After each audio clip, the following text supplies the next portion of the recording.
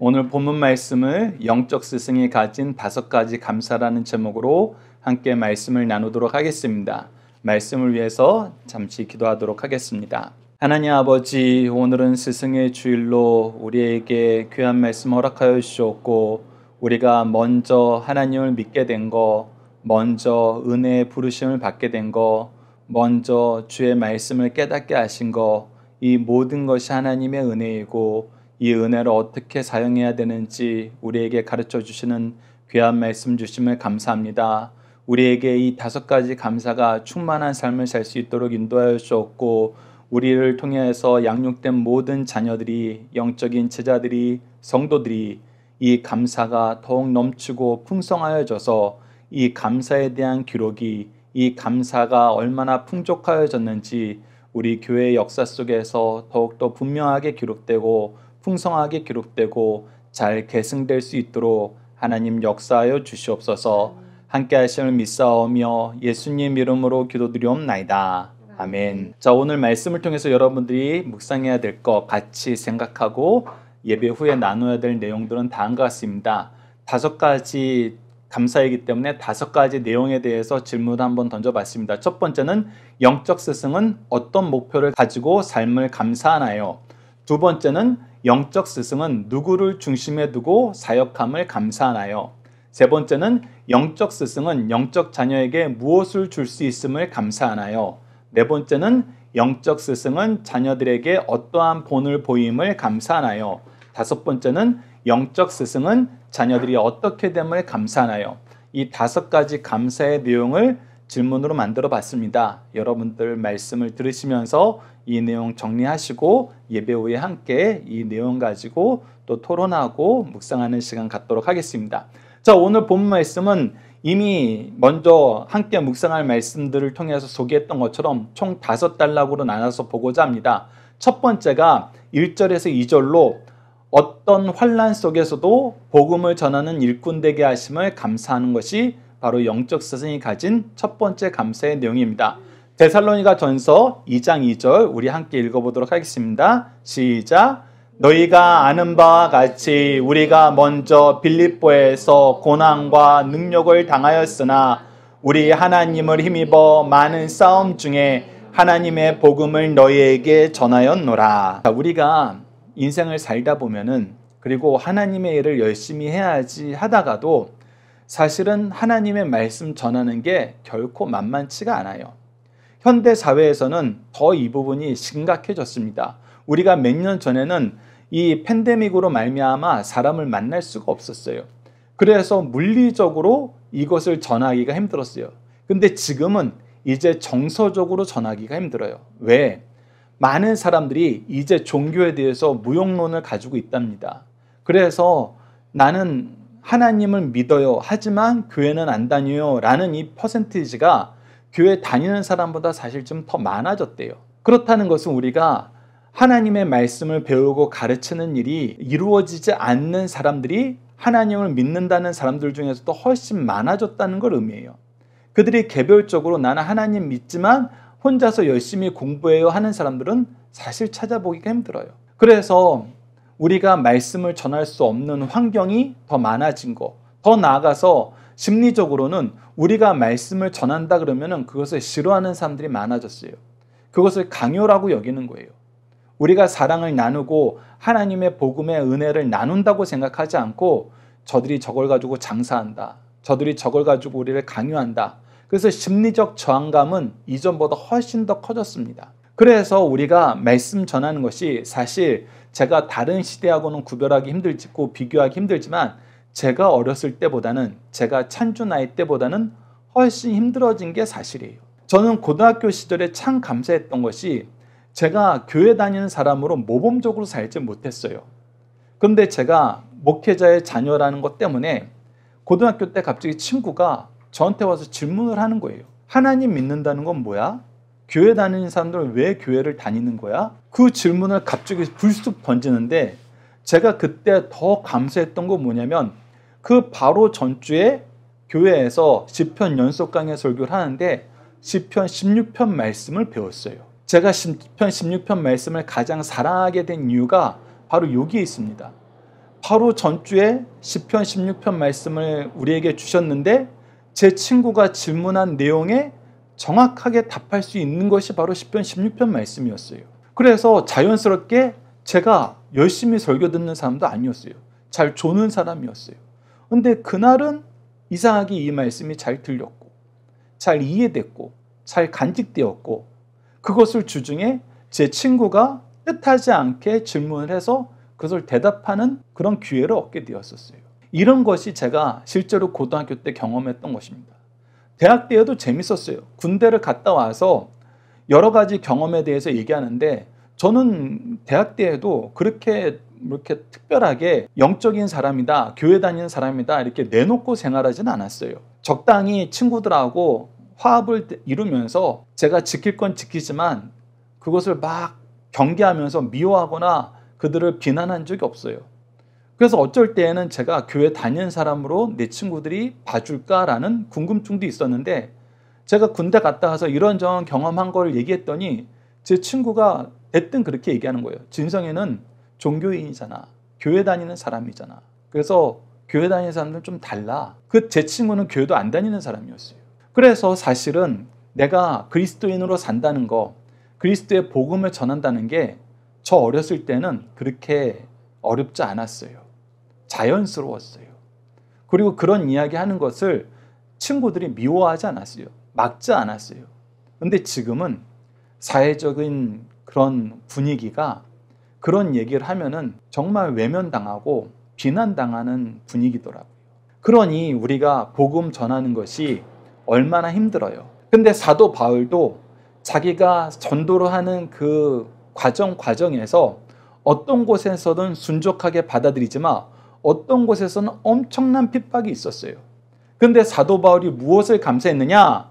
하나님을 힘입어 많은 싸움 중에 하나님의 복음을 너희에게 전하였던 것. 정말 힘들었는데 정말 어려웠는데 그래도 하나님이 이곳에서 복음을 전하게 해주시더라. 그래서 사도 바울은 환난 속에서도 복음을 전하는 일꾼 된 것을 감사했어요. 사실 우리가 첫 번째로 감사해야 될 내용은 바로 이 감사예요. 하나님, 저에게 복음을 먼저 주셨는데, 은혜를 먼저 주셨는데, 믿음을 먼저 주셨는데 제가 제 자녀에게, 제 배우자에게, 제가 사랑하는 사람들에게, 내 친구들에게, 나랑 같이 일하는 사람들에게는 그래도 좀 전할 수 있어야죠.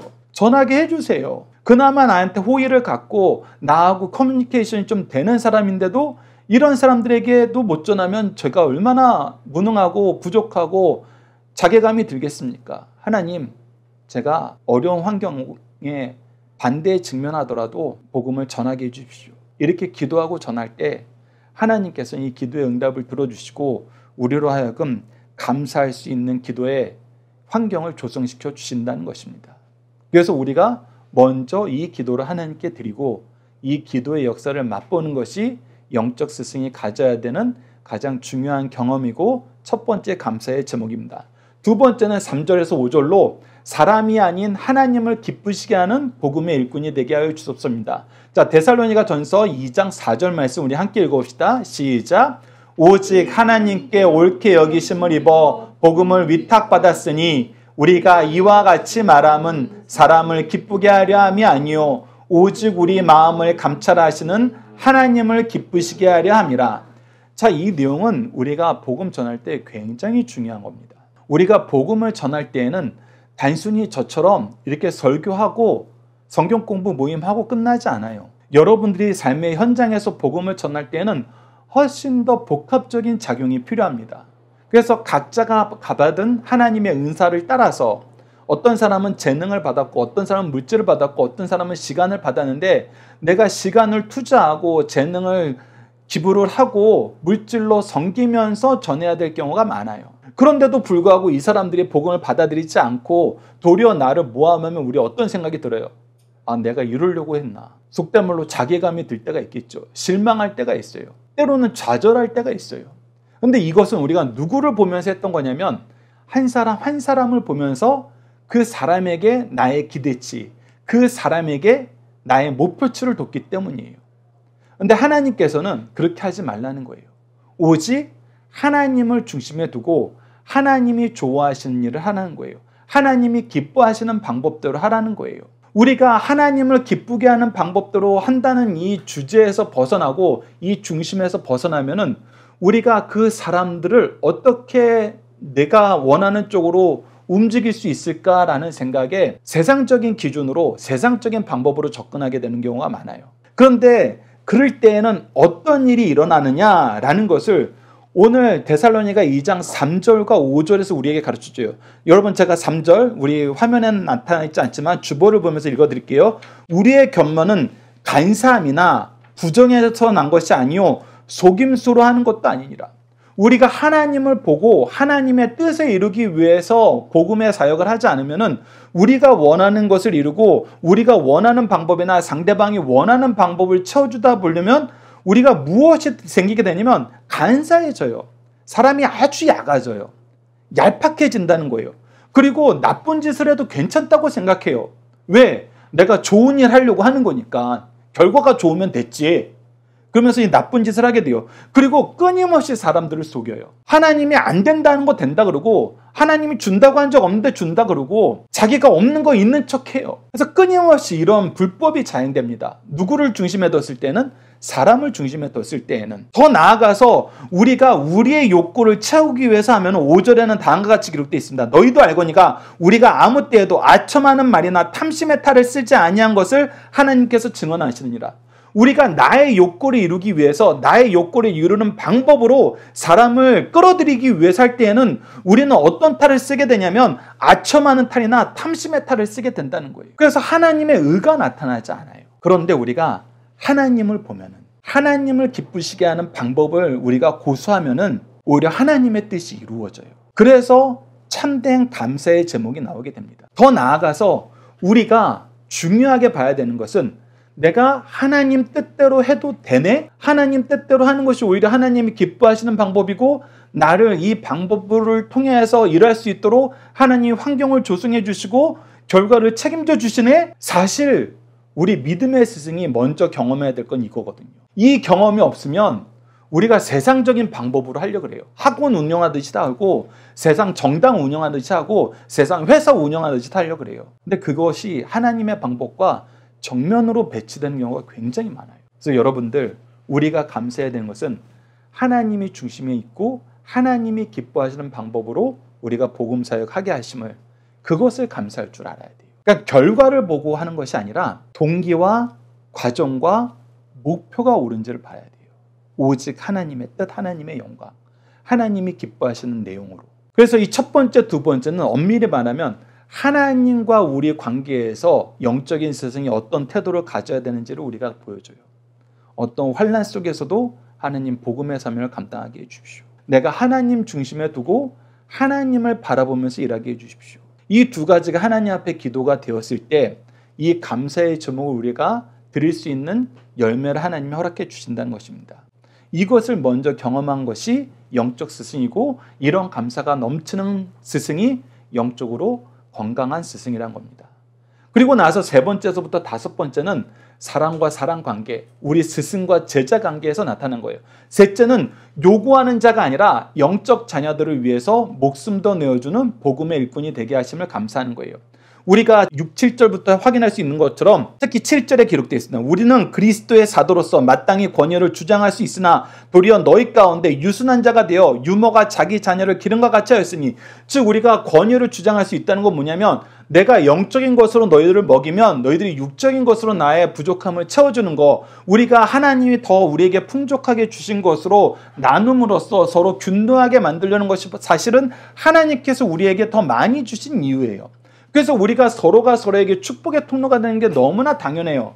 그래서 구약 성경에서도 예수님도 이것이 당연하다고 얘기하셨어요. 그런데 어떤 거짓 선생들이 무슨 짓을 하냐면 내 이익을 채우려고 내가 주는 것에 값을 매기기 시작해요. 조건이 돼버렸어요. 너희들이 이거 안 하면 나 안 해줄 거야. 하나님은 값없이 조건 없이 우리에게 주셨는데 우리는 조건을 달고 우리가 이것을 무기화해요. 우리의 권력화해버려요. 그래서 이것을 파는 거예요. 그럴 때에는 우리는 하나님의 복음의 일을 하는 것이 아니라 우리가 원하는, 우리가 바라는 것을 이루는 탐욕의 도구로 영혼들이 이용하게 됩니다. 그리고 이렇게 하지 않더라도 사도 바울은 한 걸음 더 들어간 거예요. 우리가 욕심으로 구하지 않고 조건으로 대걸지 않았더라도 즉 이 복음을 받는 사람들이 너무 연약해. 그리고 주위에 나쁜 사람들이 너무 팽배해 있는 거야. 그래서 내가 복음을 가지고 들어갈 때 사람들이 색안경을 끼고 보는 거예요. 경계하는 거예요. 우리가 사실 복음을 지금 전한다 그랬을 때 세상 사람들이 엄청 경계하는 게 있어요. 각종 이단들이 한국 사회를 엄청 휘둘렀기 때문에 이 하나님을 모르는 사람들, 교회를 안 다녔던 사람들도 이 이단들의 이름을 알아요. 그래서 우리가 복음을 가지고 들어갈 때 먼저 경계해요. 혹시 이단 아니에요? 이거 내가 배워도 되는 건가? 경계하는 사람들이 많아요. 근데 이럴 때 내가 그들에게 뭔가를 구하게 된다면은, 내가 궁핍한 것이 그들에게 드러난다 그러면은 오히려 그것이 이 사람들이 우리를 잘못 판단하는 근거가 될 수 있겠다는 거예요. 그래서 사도 바울은 마땅히 구할 것도 구하지 않고 도리어 내 목숨까지도 주는 걸 아까워하지 않는 삶을 살게 되는 거예요. 난 너희들에게 아무것도 구하지 않아. 원하는 거 아무것도 없어. 더 나아가서 나는 내가 복음만 주는 것이 아니라 내 목숨도 너희들에게 주기를 기뻐하는 사람이 된 것을 너무나 감사해. 나의 사랑이 그만큼 지금 커지고 있어. 이 얘기를 하는 거예요. 정말 순수하고 조건 없이 값없이 주는 사랑을 베풀게 되는 거예요. 근데 왜 이것이 감사의 제목이 되느냐라고 했을 때, 여러분들, 우리 하나님은 우리가 잘하나 안 하나 보고 우리에게 주시는 분이 아니에요. 우리가 앞서 누가복음 말씀에서 달란트 비유나 문화의 비유를 통해서 봤던 것처럼 하나님이 우리에게 일하라 그랬을 때는 그냥 일하는지 보고 잘하는지 보고 우리에게 문화를 주시는 거 아니에요. 그리고 달란트 주시는 거 아니에요. 먼저 달란트를 주고 문화를 주고 일할 수 있도록 환경을 조성하고 우리에게 시간과 재능과 물질 주시고 은사와 직분과 사명 주시고 일하라 그러세요. 이것이 하나님이 우리에게 일을 맡기실 때 보여주시는 모습이에요. 그래서 우리가 더 헌신하겠습니다. 연약한 자를 위해서 우리가 더 수고하겠습니다. 합당한 것까지도 우리가 거절하면서 더 나아가서 목숨까지 드리는 삶을 살겠습니다 라고 결단하고 이것이 하나님 뜻에 기쁘게 여겨지면은 우리가 이렇게 살아야 된다가 아니라 이렇게 살 수 있도록 만들어 주신다는 거예요. 이 일을 할 수 있도록 만들어 주신다는 거예요. 여러분들이 스승되었을 때 이 신비를 경험하기를 저는 간절히 기도합니다. 우리가 평상시에는 이거 못하지, 이거 우리 소화 안 되지, 우리가 어떻게 이걸 감당해. 그런데 감당하게 하세요. 거기에 신비가 있어요. 난 자격이 없고 능력이 없고 환경이 안 되는 사람인데 한다 그랬을 때 하게 하세요. 그래서 요구하는 자가 아니라 영적인 자녀에게 더 주는 사람이 되는 거예요. 그런데 이때 놀랍게 우리가 경험하게 되는 게 무엇이냐면, 우리는 하나님께서 하게 하셨기 때문에 해요. 그런데 사람들은, 아니 여러분들은 넉넉하지도 않고 풍족하지도 않고 경험이 있지도 않았는데 어떻게 그런 일을 하세요? 어떻게 그렇게까지 하실 수가 있어요? 신비로워하는 거예요. 그래서 사람들은 우리가 특별한 사람이라고 봐줘요. 근데 나중에 이거는 나쁘지 않은 게, 가까이 지면 가까워질수록 우리가 더 많은 것을 나누면 나눌수록 이 사람들이 알게 돼요. 이 사람 특별한 거 없는데? 이 사람 더 가진 거 없는데? 이 사람 나보다도 못했는데? 근데 어떻게 이렇게 큰 일을 했지? 하면은 결론은 한 가지로 귀결돼요. 아, 이 사람이 한 것이 아니라 하나님이 하신 거구나. 그래서 도리어 우리의 연약함이 하나님의 놀라우심을 드러내는 도구가 돼요. 그런데 이것으로 끝나는 것이 아니에요. 하나님이 하게 하셔서 우리가 했는데, 하나님이 주셔서 한 건데, 하나님이 결과를 책임져 주셔서 할 수 있었던 것 뿐인데, 하나님도 이것을 우리의 공로로 칭찬을 해주세요.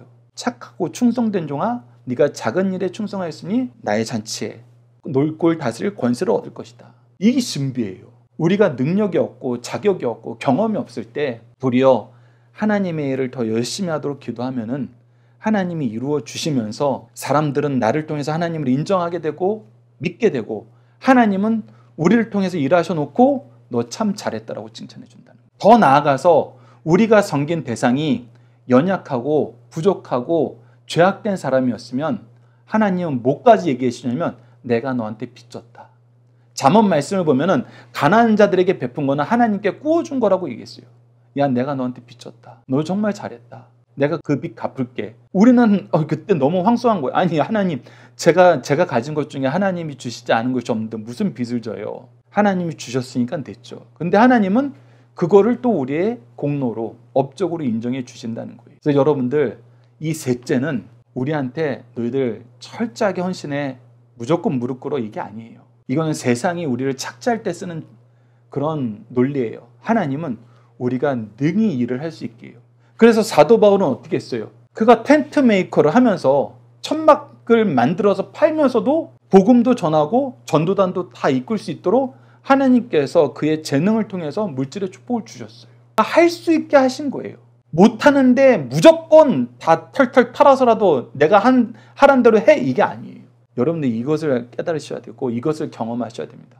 그리고 네 번째는 복음을 위한 수고와 경건한 삶의 본이 되게 하셨다는 거예요. 다시 한번 강조합니다만, 우리가 세상을 살다 보고 하나님의 뜻대로 일하려 그러면은 이렇게 사는 사람을 찾기가 힘들어요. 하나님 말씀대로 하는 그 예를 우리가 발견하기가 힘들어요. 샘플이라도 있으면 참 좋겠는데 샘플도 찾기 힘들 때가 있어요.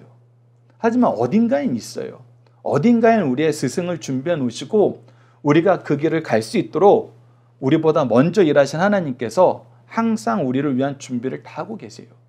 그런데 평상시에는 안 보이는 거예요. 내 주위에서는 안 보이는 거예요. 그리고 내 주위에서 나에게 얘기하는 모든 사람들은 야, 그건 안 돼. 그렇게는 안 돼. 그런 방식으로는 안 돼. 계속 안 된다고 얘기해요. 그래서 우리가 내적으로도 안 될 이유가 너무 많이 생기고 외적으로도 못할 이유가 너무 많이 생기는 거예요. 그런데 그럴 때일수록 하나님은 우리를 어떻게 하게 만드시느냐? 우리 데살로니가전서 2장 9절 한번 읽어봅시다. 시작. 형제들아, 우리의 수고와 애쓴 것을 너희가 기억하리니 너희 아무에게도 폐를 끼치지 아니하려고 밤낮으로 일하면서 너희에게 하나님의 복음을 전하였노라. 네, 이상하게 우리가 더 수고할 수 있도록 하시더라. 이건 못하는 일인데, 그런 방식으로는 안 되는데, 그거 견딜 수 없는데, 그런데 수고할 수 있는 능력을 주시고 여건을 조성해 주세요. 우리가 살면서 이것을 잘 보셔야 돼요. 특히 잠언 말씀과 연결해서 제가 여러분들에게 소개해드리고 싶은 내용은, 잠언에서는 악한 거, 하나님께서 가장 경계하시는 것 중에 하나가 무엇이냐면 게으름이에요. 좀 더 자자, 좀 더 눕자. 근데 때로는 우리가 하나님이 좋은 환경을 주신 것을 우리가 게으름으로 채워버리는 경우가 있어요. 하나님이 우리가 더 수고하고 더 애쓰고 내가 중요하다고 여기는 것들 더 할 수 있는 환경을 주신 것을 내가 게으름으로 바꿔서 버릴 때가 있다는 거예요. 근데 그거는 잘못한 거예요. 그런데 저 같은 경우가 그 하나님께서 나의 모든 삶의 시간을 조절할 수 있는 환경을 조성시켜 주셨어요. 그랬을 때에는 내가 얼마든지 수고하고 더 애쓸 수 있어요. 그러면 내가 수고하고 애쓰는 것을 복음을 위한 수고로 치환시켜야 돼요. 근데 내가 이것을 내가 원하고 내가 놀고 내가 게을러지는 것으로 치환시켜 버리면은 나는 이 감사의 제목에서 멀어지는 사람이에요. 이 은혜에서는 멀어지는 사람이에요. 내가 제자를 양육할 수 있는 자격이 안 되는 사람이 돼버려요. 그러나 내가 이 모든 것을 조율할 수 있는 환경을 주셨을 때 내가 말씀에, 기도에, 섬기는 일에, 양육하는 일에 더하면은 하나님께서 이 일에 반드시 열매를 맺게 하세요. 지금 데살로니가 교회가 바로 그 일의 열매의 증인이에요. 그러면서도 우리가 어떤 삶을 살게 하느냐? 데살로니가 2장 10절에서 나타난 것처럼 우리가 너희를 믿는 자들을 향하여 어떻게 거룩하고 옳고 흠없이 하였는지에 대하여 너희가 증인요 하나님도 그러하도다. 아니, 저렇게 살면 안 될 텐데, 저렇게 살면 망가질 텐데, 저렇게 살면 이용당하다가 끝날 텐데 라는데 아니라는 거예요. 오히려 하나님 말씀대로 거룩하게 의롭게 죄를 멀리하면서도 살 수 있도록, 열매 맺을 수 있도록 우리에게 하나님께서 인도해 주신다는 것입니다. 그래서 그 안에서 열매를 맺었잖아요. 그 열매가 바로 데살로니가 교인들이어서 너희가 증인이요 하나님도 그러하다라고 얘기하는 거예요. 우리가 더 수고할 수 있도록, 우리가 더 거룩한 삶을, 죄하고 멀어지는 삶을 살 수 있도록 하나님이 우리를 지키셨고, 그 안에서 너희라는 데살로니가 교인이라는 내 제자라는 성도라는 열매를 맺었기 때문에 이것은 누구도 부인할 수 없다. 너희들도 나의 증인이고 하나님도 나의 증인이고 세상을 향한 증인이 바로 너희들이고 하나님이다. 우리가 이것을 경험하며 감사할 때 이 교회는 정말 하나님이 기뻐하시는 교회가 돼요. 하나님이 기뻐하시는 가정이 됩니다. 그런데 우리가 이 시간을 조금 전에도 말씀드렸던 것처럼 내 게으름으로, 내 탐욕으로, 내 오락으로 치환시켜 놓으면은 여러분 오히려 그것은 열매가 있는 게 아니라 징계가 많아진다는 거 여러분들이 꼭 기억해 주시길 바랍니다. 마지막으로 5번째가 제가 여러분들과 가장 열심히 나누고 싶은 내용이에요. 우리가 무엇을 감사할 것인가? 우리 인생의 목표가 무엇이 돼야 되는가? 라고 했을 때 권면과 위로와 격려로 하나님 나라의 영광에 합당한 일꾼을 양육함을 감사하자. 자, 우리는 자녀를 낳아야 돼요. 특히 영적 자녀를 낳아야 돼요. 즉 영적인 제자가 있어야 돼요. 그것이 사실은 예수님께서 승천하시면서 우리에게 주신 명령이고 우리가 이 지상에서 가장 중요하게 여겨야 될 내용이에요. 제자 삼으라, 제자 삼으라. 앞서도 교회가 균형을 이루지 못하면은 큰 어려움이 있다 그랬던 게 우리가 목회자로서 열심히 설교만 한다고 해서 제자가 저절로 양육되진 않아요. 제자들하고는 좀 더 깊이 있고 인격적인 교제가 필요해요. 특히 질문과 대답을 통해서 그들이 이해하지 못하는 것, 잘못 이해한 것을 우리가 분별하여서 잘 인도해 줘야 돼요. 예수님과 12 사도 안에서도 그 일이 이루어졌고 우리 전통적으로 모든 교회에서 일이 이루어졌어요. 그래서 설교하고 끝나는 거는 여러분들 안 돼요. 우리가 자녀들하고 같이 예배 드리는 걸로 끝나면 안 돼요. 승리한을 통해서 여러분들 주보를 만들어서 여러분들이 가정에서 가정 예배를 다시 드릴 수 있도록 계속 권면하고 이것을 할 수 있는 자료를 제공하는 이유는 설교로 끝내지 마시라는 거예요. 양육으로 옮겨가야 돼요. 양육을 통해서 성장이 이루어져요. 그래서 우리가 어떻게 양육하느냐 했을 때 데살로니가 2장 11절 말씀이 우리에게 굉장히 중요한 교훈을 줍니다. 우리 데살로니가전서 2장 11절 함께 읽어봅시다. 시작. 너희도 아는 바와 같이 우리가 너희 각 사람에게 아버지가 자기 자녀에게 하듯 권면하고 위로하고 경계하노니. 특히 여기서 권면하고 경계하고 위로한다는 것은 무슨 뜻이냐라고 했을 때 첫 번째는 그들이 잠자는 자들을 권면해서 깨워야 됩니다. 아까도 얘기했다시피 게으러 있는 자들이 있어요. 자기 그런 탐욕이나 게으름에 빠져서 나태해진 자들이 있어요. 그들은 우리가 권면해서 깨워야 돼요. 그리고 연약한 자들은 위로해야 돼요. 그 연약함을 우리가 채워줄 수 있어야 돼요.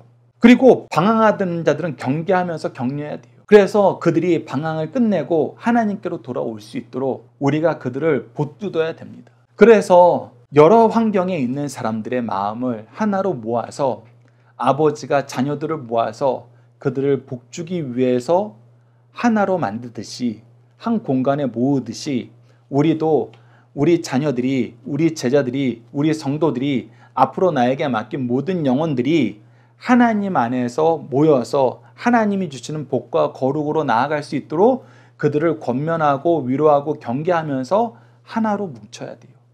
특히 우리가 어디로 모여야 되게 하냐면 교회로 모이게 해야 돼요. 교회에서 말씀을 듣고 말씀을 나누는 곳으로 말씀을 통해서 양육받도록 우리가 지도해야 됩니다. 특히 우리가 부모로서 양육할 때 3가지가 항상 필요하다고 얘기한 것이 있어요. 우리가 세상적으로는 그것을 의식주라 그랬죠. 근데 영적으로도 의식주가 있어요. 특히 우리가 하나님의 말씀으로 먹여야 돼요. 그것이 식이에요. 그 음식을 먹여야 되는 거예요. 그리고 우리가 기도의 옷을 입히는 거예요. 권면하는 거예요. 우리가 그들을 위해서 먼저 애통하는 거예요. 그들의 죄를 위해서 기도하는 거예요. 그래서 기도의 의복을 입히는 거예요.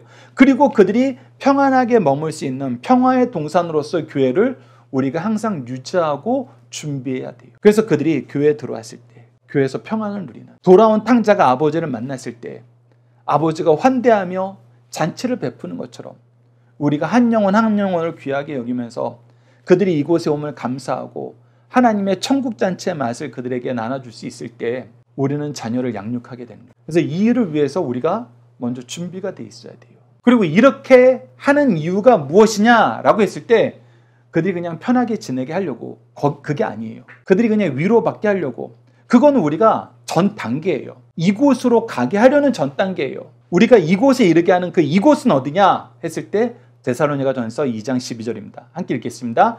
이는 너희를 부르사 자기 나라와 영광에 이르게 하시는 하나님께 합당히 행하게 하려 함이니라. 하나님 앞에 합당히 행하는 하나님의 자녀, 하나님의 일꾼, 하나님의 백성, 또 하나님이 세우시는 영적 부모가 되게 하기 위한 거란 거예요. 그래서 그들이 성장하여서 누군가에게 하나님의 복음을 전하는, 누군가를 양육할 수 있는 사람이 되도록 우리가 목표를 세워놔야 돼요. 우리가 세상적인 목표는 엄청 많이 세워놔요.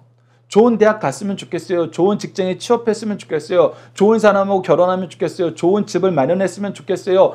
평생 편안하게 지낼 수 있는 어떤 물질적인 안전한 장치가 있었으면 좋겠어요. 이런 거 엄청 많이 얘기해요. 그런데 우리가 우리 자녀를 통해서 하나님께 합당한 열매가 맺어졌으면 좋겠습니다 라는 기도를 안 한다면 우리는 사실 영적인 부모로서 자격이 없는 것이죠. 영적으로 우리 자녀들을 방치한 것이죠. 그래서 우리가 어렸을 때부터 자녀들을 양육할 때 이 말을 빼먹으면 안 됩니다. 그리고 이 기도를 빼먹으면 안 돼요. 얘들아, 너희들이 앞으로 어디에서 무슨 생활을 하든지 어떤 상황에 놓이든지 너희들은 예수 그리스도의 복음을 전하고 예수 그리스도의 복음으로 제자 삼는 삶을 살았으면 좋겠다. 이 일이 우리의 평생의 기도의 제목이 돼야 되고 우리의 평생의 교육의 목표가 돼야 돼요. 내 자녀들을 통해서 이것이 전혀 이루어지고 있지 않는데 우리가 아이들이 결혼을 안 하고 자녀를 낳지 못하면 얼마나 애통해하고 얼마나 많이 기도를 합니까? 그런데 우리가 영적으로 이 하나님 앞에 합당하게 자라는 것을 목표로 삼지 않고 기도하지 않는다면 우리는 영적인 부모의 자격이 없는 것이죠. 동시에 우리가 가장 기쁜 일이 무엇이냐? 너희들이 하나님 말씀 안에서 선을 행하는 것, 하나님 말씀대로 지낸다함을 가장 기뻐하고 너희들을 통해서 더 많은 영혼들이 하나님을 믿게 되었다는 것, 그것이 바로 우리가 영적인 자손, 손자의 손자를 보는 엄청난 기쁨이거든요. 어른들이 그 얘기를 많이 하잖아요. 내가 내 자식을 낳는 기쁨보다 내 자식의 자식을 보는 기쁨이 훨씬 더 크더라. 그건 영적으로도 마찬가지입니다. 내가 어떤 자녀를 양육하는 기쁨보다 내가 양육한 자녀가 누군가를 양육하는 것이 사실 훨씬 더 기뻐요. 그리고 우리가 이것을 목표로 하고 이 일을 감사하는 삶을 살 때 우리 자녀들도 이 목표를 동일하게 유지하게 됩니다. 우리가 세상적인 것에서는 너무나 감사하고 기뻐하는데 이 영적인 것에서 하나도 기뻐함이 없으면은 여러분 우리 자녀들이 헷갈려해요. 우리 부모가 원하는 건 뭐지? 우리 스승이 원하는 건 뭐지? 헌금 많이 하고 무조건 자기 지지해 주는 건가? 사실 많은 성도들이 그렇게 착각하면서 살 수도 있어요.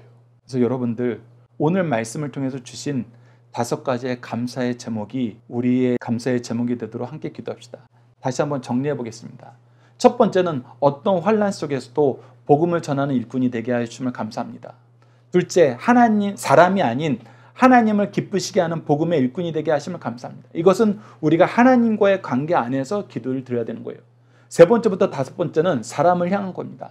요구하는 자가 아니라 영적 자녀를 위하여 목숨도 내주는 복음의 일꾼이 되게 하심을 감사합니다. 복음을 위한 수고와 경건한 삶의 본이 되게 하심을 감사합니다.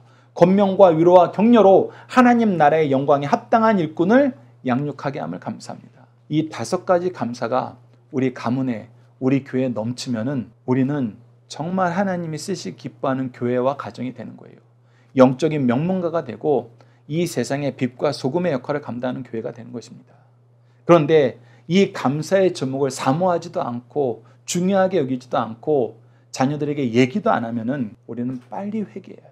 빨리 돌이켜야 됩니다. 이것과 반대되는 것을 우리가 원하고 있다면은 우리는 빨리 죄를 뒤집어 쓰고 하나님의 은혜를 간구해야 돼요. 우리 스스로는 여기서 못 빠져나갑니다. 하나님이 우리를 돌이켜 주시길, 성령이 우리를 회복시켜 주시길 우리 간절히 기도해야 됩니다.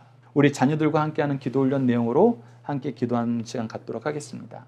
우리를 먼저 사랑하시고 사랑의 통로를 준비하여 주신 하나님, 하나님이 세우신 교회와 믿음의 가문을 통해 우리를 위해 사랑의 통로로 세우신 영적 부모를 만나게 하시고 그들을 통해서 사랑받고 하나님 말씀으로 양육받게 하심을 감사합니다. 우리가 사랑과 말씀으로 양육받았던 것처럼 우리도 하나님을 신뢰하며 하나님이 세우신 복음의 일꾼으로 하나님을 바라보며 자녀들을 양육해야 하는데 양육하기보다는 지배하고 판단하고 때로는 착취함을 용서해 주소서.